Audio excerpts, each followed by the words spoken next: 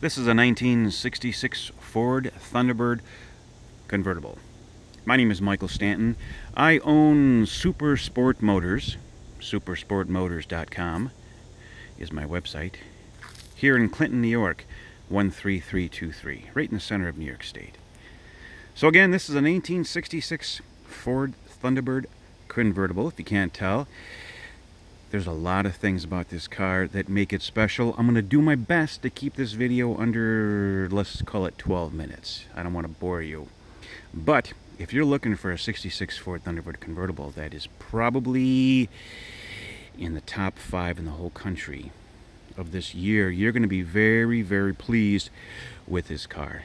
I think I've taken 300 photos. Please go to my website again, because what I do is I post this video on YouTube, I link it to my website, and I put all the photos on there as well. Just for the person who wants to spend the time and really go through the photos, scrutinize the car, and make sure it's what you want. 95% of the people that buy an old car from me don't ever actually come out to my house, although I encourage and press everybody to do that. Most people, because my cars sell all over the planet, don't have the ability to come out and look at it. So I enjoy taking the videos and the photos and the time to show everybody these cars. Now, some of you know that I own this car, and you've known that I've owned this car for quite a while, because if you go to my website under my personal car section, this is one of the cars that has been in my personal collection for at least 5 years. I bought it down in Florida about 5 years ago, and I've loved every moment I have spent with this car. But as with most car collectors like myself, there comes a day when you must part ways. And usually you're parting ways when you own a lot of cars, like a lot of collectors do, like myself, because it's time to go buy another collector car. And that's the case here. So let me see if I can rattle off everything on this car. This car is just completely loaded. It was frame-off restored. Now, you're not going to find too many Shelbys, I'm sorry, let me correct that rather, too many Thunderbirds that have been frame-off restored, because you get cars like the Corvettes and the Shelbys, of course, and other vehicles like that that are way, way more high-dollar cars, and they get the frame-off restorations because they get the money back out of them.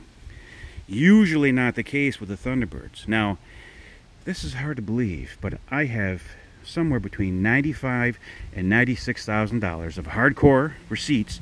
You can look at every single line, and you can see that it is absolutely the truth. That is what it cost to do a frame-off restoration on this car 21 years ago. It was done at an agency out in Arizona or Colorado, I forget now. I think it was Colorado. But I have all of the receipts. I have all of the photos and everything. You can see the engine out of the car. You can see the engine being tore apart. Everything is validated and proved. Now, I bought the car with 2,250 miles on it. That's what was on the odometer. I'm not sure if you can see, but it says 4,297. So I guess I put 3,000 miles on it. I'm sorry, 2,000 miles. You do the math. Whatever that is minus 2,250. And what a beautiful car it is. Now, have I mentioned it's a 428? While we're singing the 428 song, let me open up the hood here if I can do it with one hand. And we'll take a look at it. I'm going to set the phone down for 1 second. And I'm back. Q code in 1966 is the big, beautiful 345 horse Ford 428. Now, I believe, please correct me if I'm wrong, that the normal 390 that came in these, which was probably 95% of them, was 315 horse, and this one's 345. Now, it's not a catastrophic difference in speed, but for sure, you can tell the difference.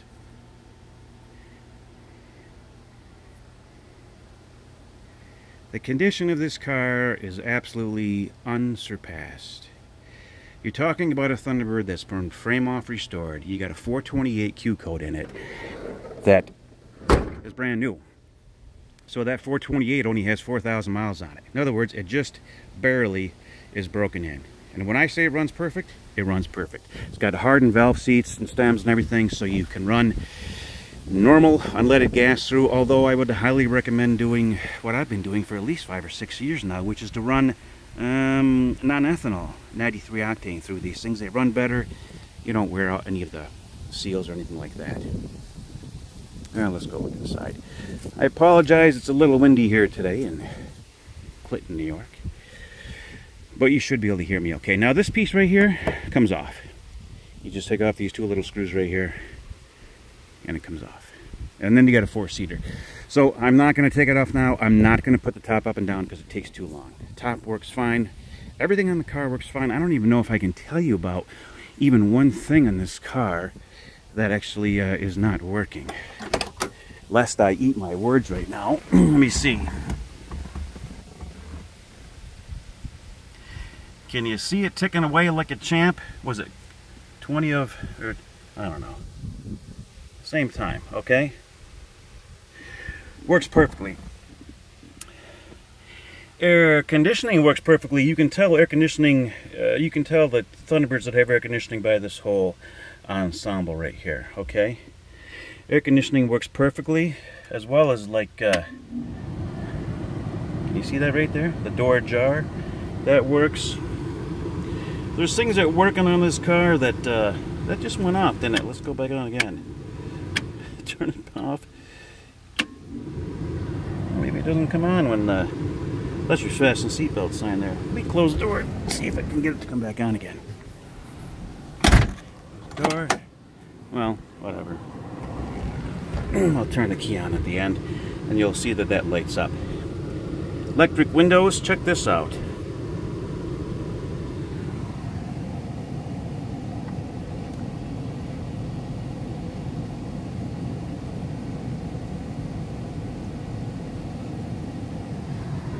Now that, ladies and gentlemen, is called the cat's ass. Those windows are awesome. You're going down the road in a hot summer day with that air conditioning blowing on you. All you gotta do is turn those little vent windows and it blows it right at the parts you want it to blow at. Don't take that the wrong way. Now there's your cruise control. There's all your gauges. Map light, clock, wipers, and everything is right there.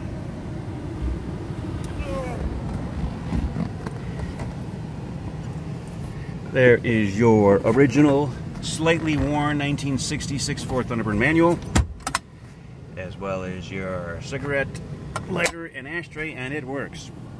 Again, along with all the lights and everything. Okay? Do I need to say the car is in just about perfect condition with a frame-off restoration having been performed in 1998? The car has only had about 4,000 miles on it since that time, of which I've put probably, what, 2,100 miles on it? Never broke down. It's a beautiful car. If you look really closely at the carpet, you'll see that this part of the carpet is a little bit more blue than the edge there. That's simply because I took the floor mats out last week.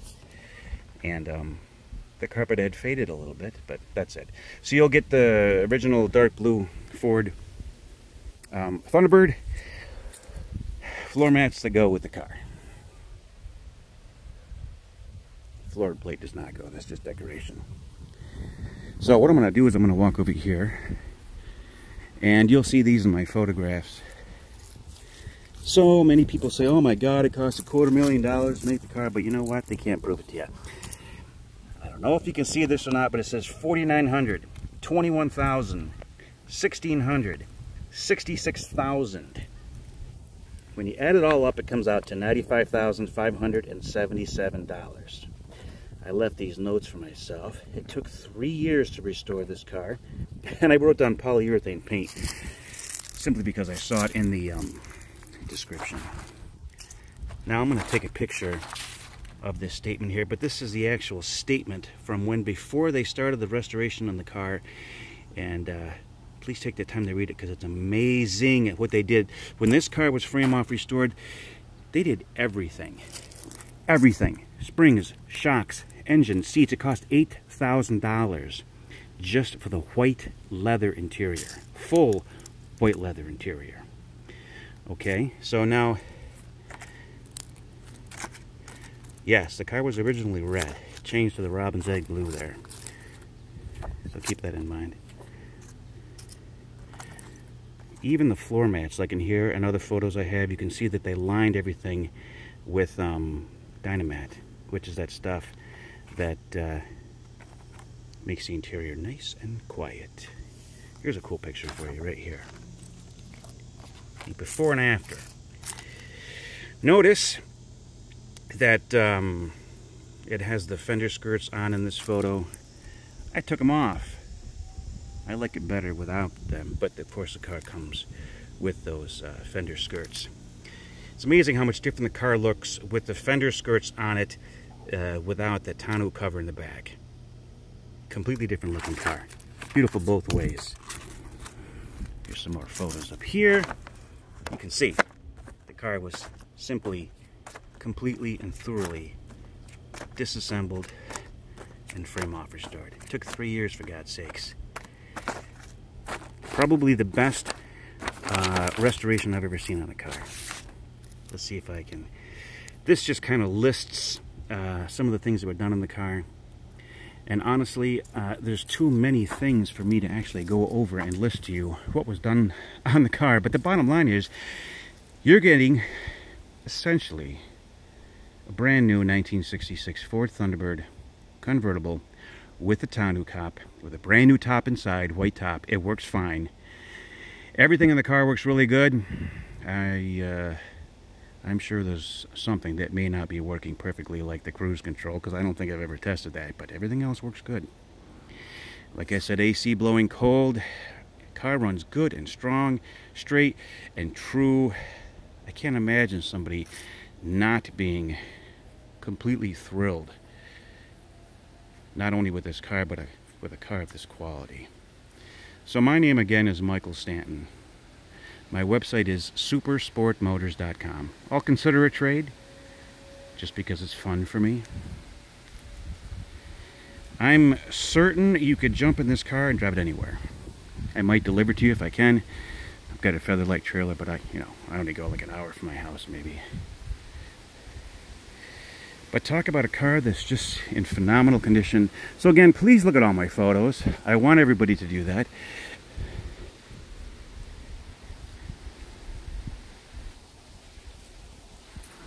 Take some moments here and just kind of show you the car as best I can. That white leather interior is just to die for. It's so comfortable, and if you're not that familiar with the convertible lifestyle, white is what you want. Black may look cool to certain people, but you don't want a black interior convertible, especially if you do a lot of driving in the daytime. I apologize for the wind. There you have it. I wish I could say more, but this car is just so phenomenal. It's so incredible. You're going to be very pleased with this car in every aspect, especially with that 428. I mean, there's certain things in this car that just stick out that a lot of T-Birds just do not have. And I forgot something very important. One of the main reasons I bought this car, I'm 200 pounds and at 5'9", I guess I'm about average. If any of you look very closely at Thunderbirds of this vintage, you'll find that the front seat always sits just a little bit too close to that steering wheel. This is the only Thunderbird I've ever sat in or seen in my life where the front seat goes back far enough that you're extremely comfortable in this car. I don't know if it's because of the fact that the steering wheels come out so far, or if people were just shorter in 1966. I don't know. But the bottom line is, if you don't believe me, go sit in 10 66 Thunderbirds, then come sit in this one, and you're going to see quite a difference. You really are. And you know what I love in this car?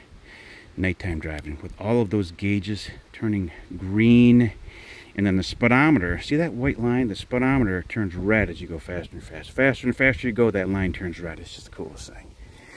You turn up that beautiful radio, 4 speakers in the door. Radio sounds beautiful. Everything about the car is just truly, truly outstanding. Please call me with any questions. I know a lot about this car.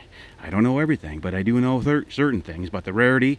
I do know in '66 they only made about 3% of the Thunderbirds were in convertibles. I do not know percentage-wise how many had 428s, but I do know a car of this caliber in this color with a 428 as a 66, which in my opinion is without a doubt the only year convertible to have. I think they're stunning.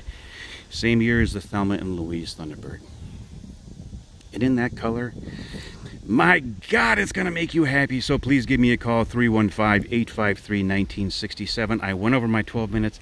I apologize, but I think the car deserved for me to be able to expound upon it as much as I possibly can. Thank you very much for taking the time to watch my video.